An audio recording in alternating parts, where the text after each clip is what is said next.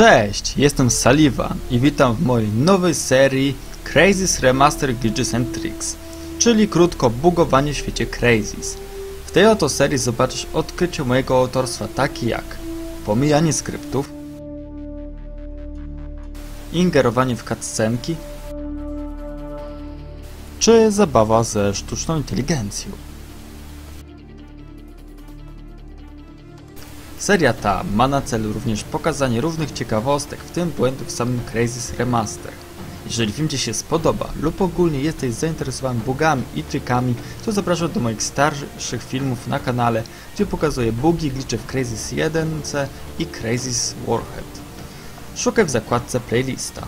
Jeżeli doceniasz moją pracę i film Ci się spodoba, zostaw dla mnie proszę łapkę w górę, komentarz i subskrypcję, która działa dla mnie zachęcająco i zwiększa moje prace nad kolejnymi filmami. Serdecznie zapraszam. W dzisiejszym odcinku skupimy się na misji pierwszej Kontakt. Oto mapa naszej misji ukazująca kilka ciekawych rzeczy, jak drogę do naszej misji, koreańskich żołnierzy, questy poboczne, pojazdy i miejsce występowania zwierząt. Swoją drogą ciekawa sprawa. Skupmy się jednak na naszym odcinku. Zaczniemy od obszaru o tutaj, czyli tak naprawdę od miejsca, gdzie zaczyna się nasz tutorial. Jest to dosłownie początek, gdyż gracz jest prowadzony za rączką, a jakiekolwiek próby znalezienia innej drogi wydają się niemożliwe. Ale do czasu. Pokażę Wam, jakby dostać się z tej oto strefy. Pokażę Wam, jak wydostać się za mapę, pomimo tego, że napotkamy pewne utrudnienia w Crysis Remaster. Zaznaczam, że większość bugów czy gliczy szukam w tych samych miejscach co w Crysis 1. Początkowa lokacja to wąwóz średniej wysokości. Pomimo tego, że mamy umocniony skok dzięki nanoskafanderowi, nie wydostaniemy się przez jeden najważniejszy powód. Jest to niewidzialna ściana. Jest to jeden z głównych zabezpieczeń w grze przed próbą zbugowania gry przed takimi osobnikami jak ja. Mimo tego zabezpieczenia możemy w dosyć prosty sposób pominąć, wydostać się poza teren tutorialu. Niezbędną rzeczą do tego będzie nam kuchenka. Say what? Tak, to dzięki niej podbustowujemy się w tym oto miejscu.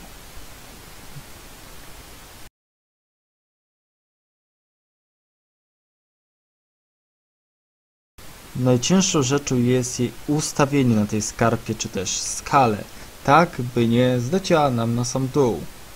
Ustawiamy ją kawałek dalej od samej ściany, gdyż skały nad nami utrudnią nam przeskoczenie i dostanie się półkę wyżej. Musimy uważać, gdyż musimy skoczyć na malutki kawałek skały, którą nie blokuje niewidzialna ściana. Jest to dosłownie maleńki skrawek. Gdy wskoczymy, to musimy skoczyć ponownie, ale na inną, ostatnią karpę. O tam. Teraz już będzie łatwiej.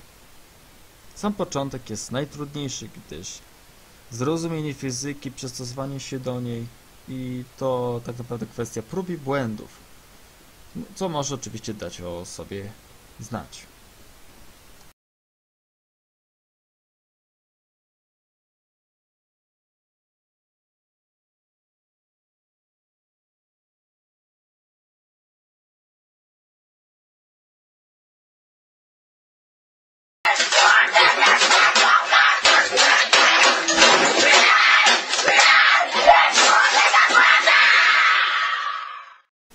Oczywiście nie było aż tak źle.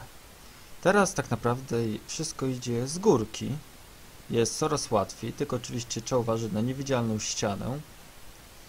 I zaraz zobaczycie, jak się po prostu wydostać poza mapę, co nam stwarza kolejne, nowe możliwości.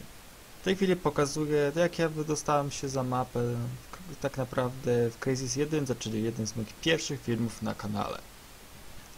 Niestety Crysis Remaster posiada jedną wielką wadę, którą jestem bardzo zły, szczególnie, że ja prowadzę Crysis Glitches, a mianowicie nie ma Quick Save'a, co powoduje, że gra zapisuje się tylko w konkretnych miejscach, punktach kontrolnych, albo trzeba misję zacząć od nowa, co stwarza bardzo dużo pracy dla mnie, więc mam nadzieję, że doceniacie moją pracę. Dobrze. Jakie nam stwarza dokładnie to możliwości? Jako że Crysis jest budowany na skryptach, a my pominiemy jeden bardzo kluczowych tutaj skryptów, a mianowicie cutscenkę, kiedy my wraz z naszym kompanem błaznem znajdujemy ciało Azteka. Wtedy też włącza się skrypt uruchamiający nam cykl dnia. Co się stanie, jeżeli to pominiemy? Zaraz się przekonacie. Należy tutaj też wspomnieć o innym zabezpieczeniu i to bardzo istotnym. Mianowicie, jeżeli pójdziemy bardziej w lewo w stronę morza, to my możemy mieć inne zabezpieczenie w postaci strzelającego do nas statku z rakietami samonaprowadzającymi do celu. No jak widzicie, jest cały czas noc, co oczywiście jest charakterystyczne, że gdy idziemy do konkretnego miejsca, do pierwszej wioski, włącza się tam charakterystyczny soundtrack i scena First Light, czyli tak naprawdę wschód słońca czy pierwsze światło, tak naprawdę symboliczna muzyka.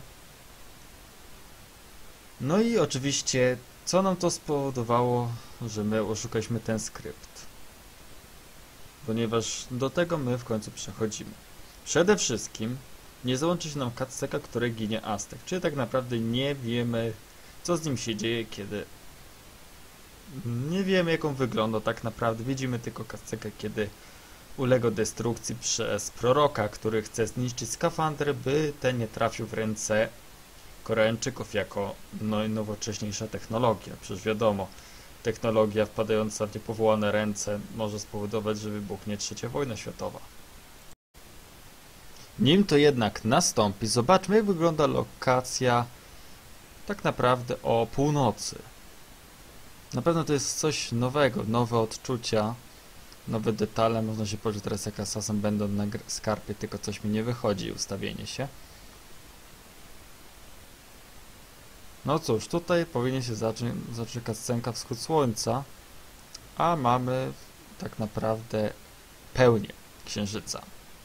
Wschód nocy, tak naprawdę można rzec. O, są żołnierze, działają, są załączone tutaj tak naprawdę wszystko, co powinno. Oprócz tego, że powinien zaczynać się dzień. Już w tej chwili zbugaliśmy tak naprawdę grę, oszukując skrypt, omijając go po prostu, który jest jak zapalnik do konkretnych działań w danej lokacji. Teraz zobaczmy, co się stanie, kiedy cofniemy się tam, czyli po prostu zejdziemy na dół. O, co ciekawe, załączają nam się punkt kontrolny, ale nie będzie tutaj tych żołnierzy, tego patrolu, którzy się tu pojawiają. No, tak naprawdę przechodzimy grę od tyłu. Noc dalej jest, nic się nie zmienia. Załączyła się nam misja poboczna.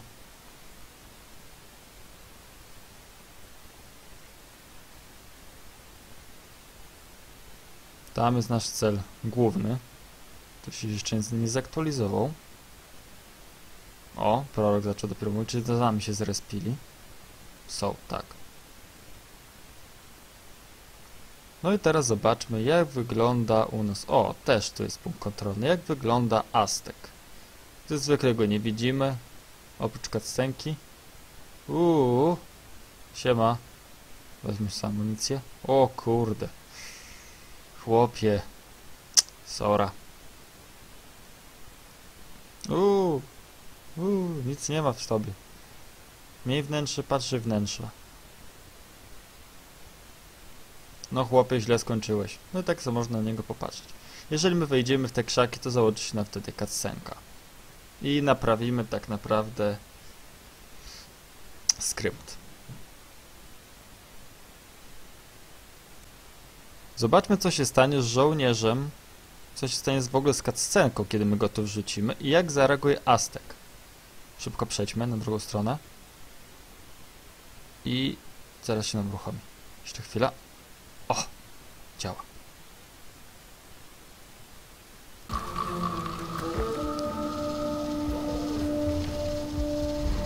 Jesus. What the hell happened here? Zobaczmy. You hear that?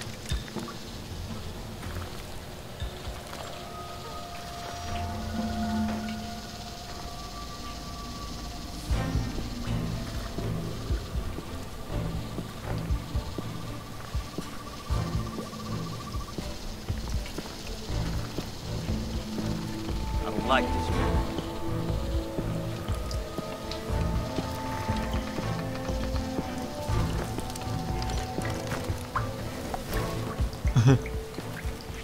Zesrał się!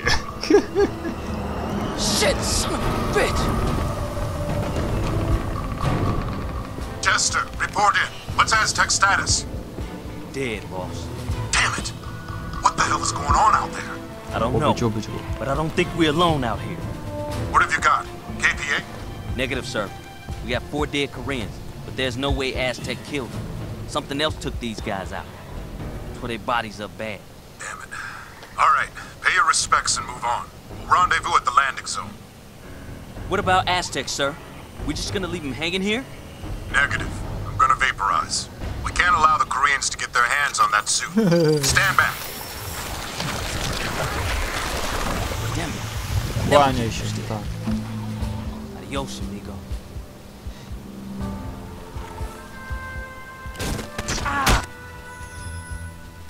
Chester, take care of his equipment and cover our tracks. Nomad, move out to the Jakiego LZ. strzela?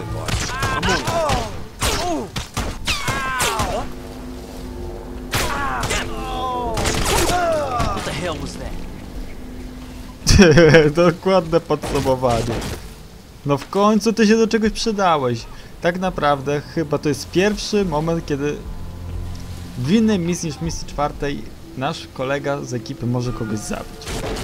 Ani ten psychol w misji drugiej w wiosce, ani prorok w trzeciej, bo został porwany, ani w czwartej psychol, kiedy stoi i strzela.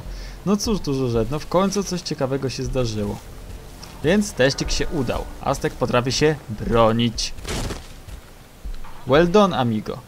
Szkoda, że niestety ty zginiesz. No ale cóż, nic na to nie poradzimy. Chociaż drugie miejsce, do którego będziemy zmierzać, znajduje się o tutaj. Jest to drugi kanion w drodze do tak naprawdę miejsca, gdzie był nadajnik ze statku tak naprawdę ekipy badawczej.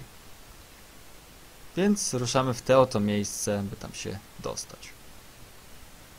Jak widzimy, oczywiście cofnąłem się wcześniej, bo kiedy uratowaliśmy, znaczy poszliśmy z naszym błaznem do Azteka, załączył się dzień. Musiałem przechodzić tak naprawdę grę jakby od nowa. Dzięki czemu mogłem oczywiście tutaj dotrzeć i nadal mamy noc, co potwierdza moją tezę, że oszukaliśmy skrypt, dzięki czemu możemy dostać się grać tak naprawdę w nocy. Co jest niezmiernie fajne i całkiem ciekawym doświadczeniem jest. W porządku, jak coś widzimy się przy kanionie. Dla testu postanowiłem sobie wziąć tego oto słodkiego Koreańczyka i zabrać go do naszej misji głównej. Co się stanie, jeżeli go wrzucimy do naszych towarzyszy? Czy będzie to samo co z Aztekiem? Zobaczmy. O! Co ciekawe, załączył się dzień. Jest to kolejna cutscenka, gdzie możemy uruchomić cykl dnia. Pewnie tak zwane popołudnie. Wrzućmy go tam do środka, zobaczmy co się stanie. Engaged.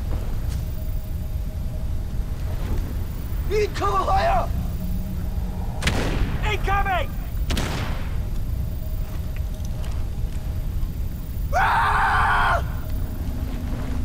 Maximum armor. Jak udało mi się zorientować, nasz Koreańczyk uciekał z tamtego miejsca, bez względu na to, co się działo. Oczywiście starał się strzelać, ale nic wielkiego nie zrobił. Mianowicie, aby dostać się za mapę, bo to drugi sposób, tym razem aby pominąć właśnie tą cutscenkę z spotkaniem się z ekipą, kiedy statek zostaje rozerwany przez obcego, a obcy porywa nam towarzysza, możemy te miejsce pominąć. W jaki sposób?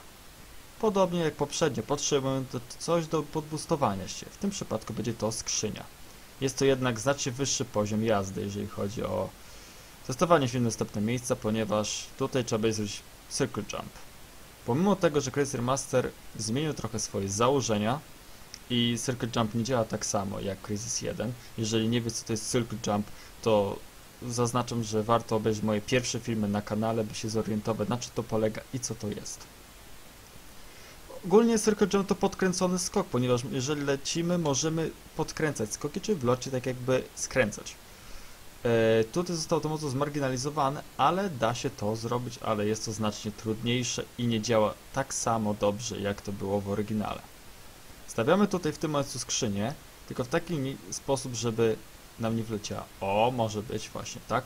I musimy dostać się do wyższej skarpy.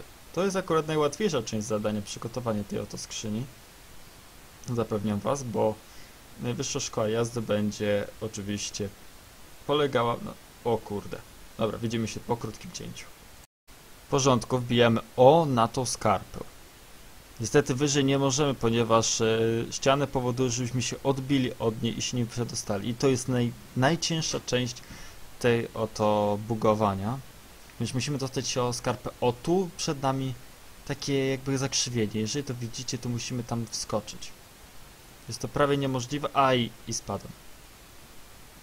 Dobra, jeszcze jedna próba. O, gdzieś tutaj. Najlepiej z tą czarną kropą. I musicie skoczyć.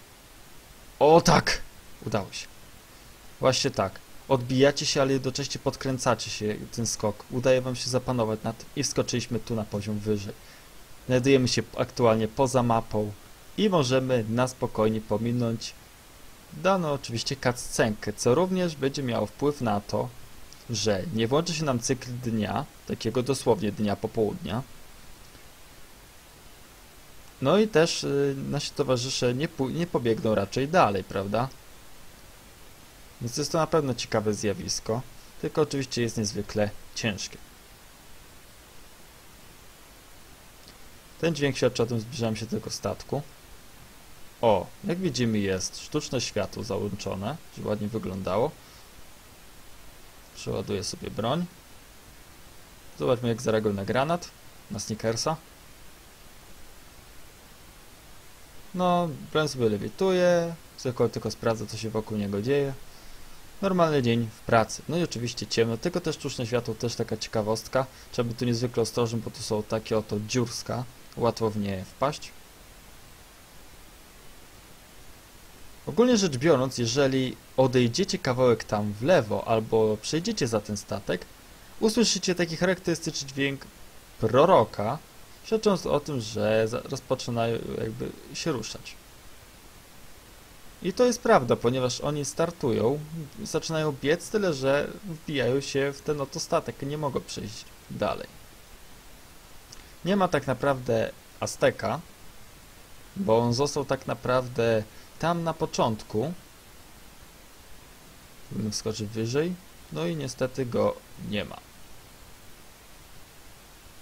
Możemy spokojnie pominąć tutaj oczywiście tą cutscenkę. Możemy tutaj co nieco wrzucić rzeczy. No, pustka. Nikogo nie ma.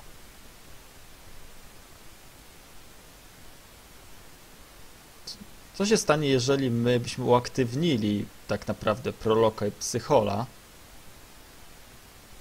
Wcześniej chodząc tutaj. No cóż, by był moment, gdy byłoby 3 lub nawet 4 postacie w jednej cutscence. Nie licząc za Azteka to 5, bo 2 psycholi i 2 proroków.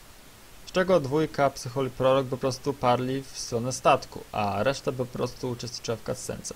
Nie można w niego rzucić, przenikają przez niego przedmioty. No co spodziewałem się czegoś więcej, nawet że dostanie po mordzie. Ale cóż, takie zabezpieczenie ze strony twórców. Jeszcze ta lewitująca broń to już w ogóle absurd.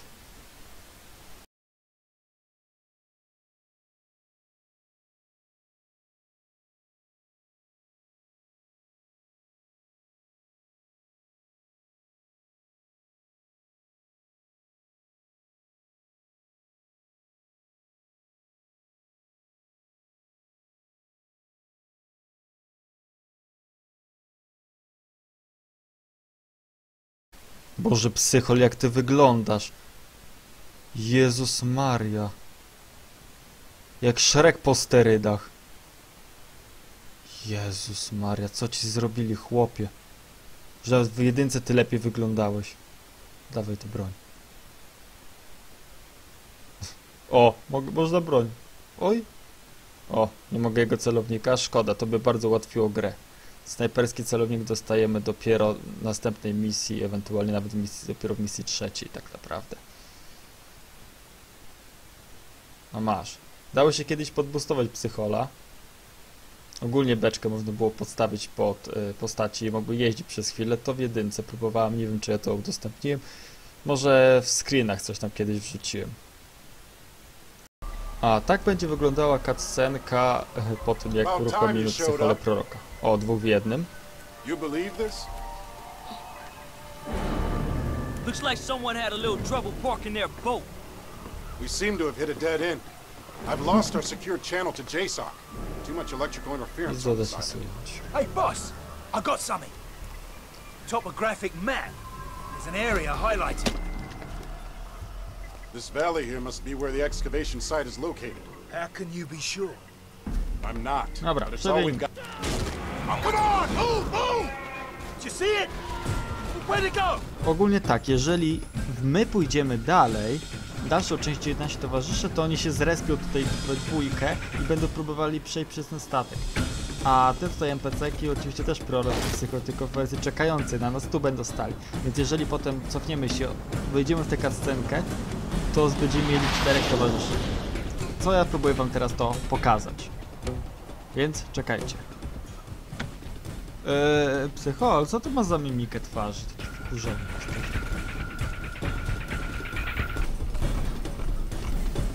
O ja pierdolę.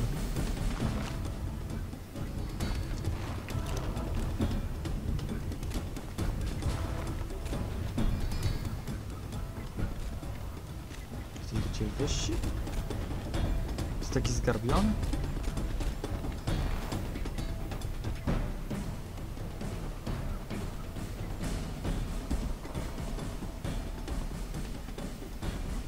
Okej. Prorok, pokaż się. Dobra, widzimy się za chwilę. Okej, udało nam się stąd ponownie wydostać. I lecimy do naszego celu. Got your back. O, got you back. To oznacza, że oni się zrespili. Teraz ich wam pokażę. Będziemy mogli to wrócić, czy tak nie za bardzo. Wejdźmy dookoła w takim razie. Uwaga, tutaj jest największa dziura. Tutaj druga największa dziura.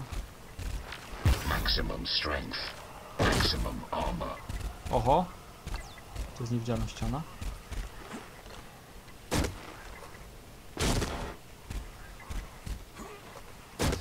Nasi towarzysze tu są.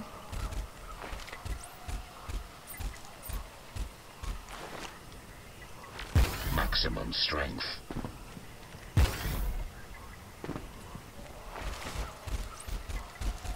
No i oto oni. Nie pamiętam, czy były dokładnie 4. Tak czy siak, mam nadzieję, że film wam się podobał, gdyż to jest ostatni bóg na tej oto właśnie misji. Oczywiście jest jeszcze sposób, by dostać się na statek, co mi się udało wykonać tak naprawdę w Crysis 1. Co tutaj wam pokazuje właśnie miniaturkę tego filmu. Zapraszam do oglądania, mimo tego, że on jest po polsku i niestety nie mam napisu po angielsku, to jednak warto zobaczyć, w jaki sposób się dostałem, ponieważ trzeba znaczyć, że w Crysis Remaster na początku nie było łódki, dzięki której ja się dostałem, chociażby w Crysis 1, więc Crysis Remaster ma więcej zmian, wam się wydaje i mam nadzieję, że film wam się podobał. I zapraszam was do subskrybowania, komentowania mojego kanału, przede wszystkim też tego filmu. Liczę na dyskusję z wami, ja się żegnam, z tej strony był Saliwan. Do zobaczenia, cześć!